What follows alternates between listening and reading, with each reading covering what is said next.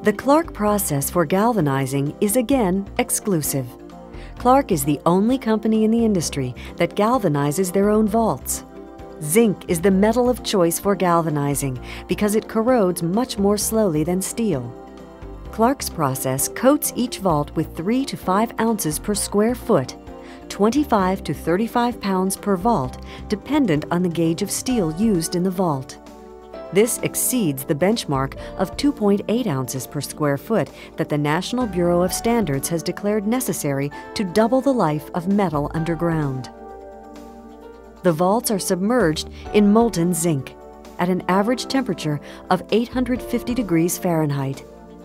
At this temperature, the zinc forms a molecular bond to the steel, forming an alloy which more than doubles the life of the vault.